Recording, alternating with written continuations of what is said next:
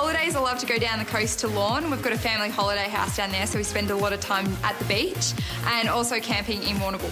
I love holidaying at the beach over at the Mount Maunganui in New Zealand, or sometimes we take a winter vacation down to the mountain for snowboarding. They would be my two favourite places.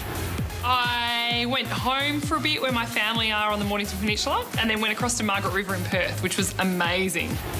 For holidays, I went to Queensland and did not much. It was lovely. I worked on my tan, the real one, not the bottle one you get during the season.